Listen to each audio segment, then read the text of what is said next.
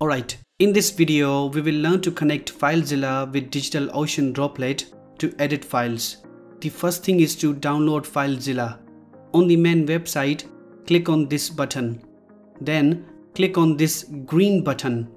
Then we will download the first program. Once downloaded, install it on your PC. I have already done it. Once installed, open the software. Now we will return to DigitalOcean and open the droplet we want to connect. Click on this Site Manager button in FileZilla. Here you won't have any sites. You will click on this New Site button and give it a name. Change the protocol to SFTP and copy the IP version 4 of the droplet and paste it into the host area.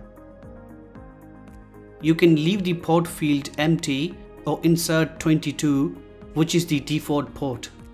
Here we will select normal, which will ask for the username and the password. This is not your DigitalOcean password. This is your droplet's root password. If you don't remember it, it's okay. We will learn to reset it.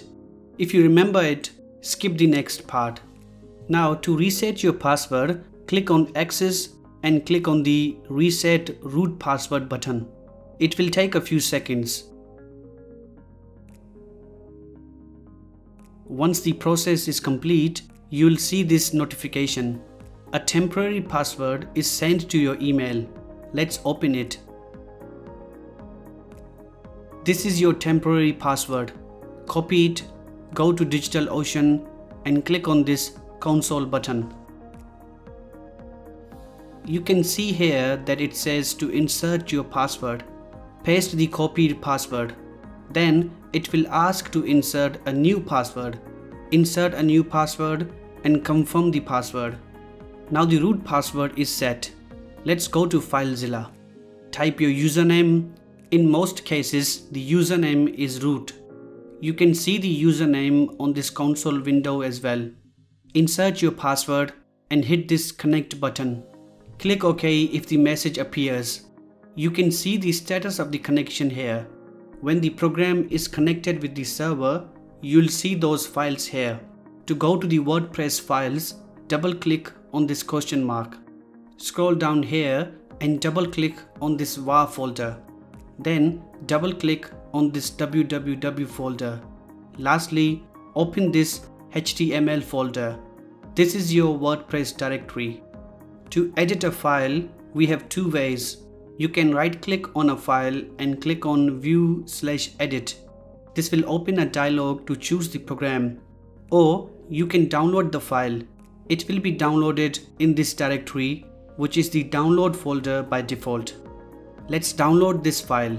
You will see this notification. Now right click on the file and click on Edit. Choose Notepad. If you can't see it, click on this More Apps arrow and you'll see it there. Change anything you like and go to File and click on Save. Close the file. All you have to do now is right click on this file and click Upload. Leave it on Override and click on OK. You will get this notification. Don't worry about this message because the file has already been uploaded.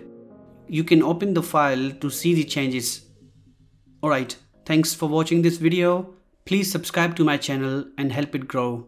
I'll catch you later.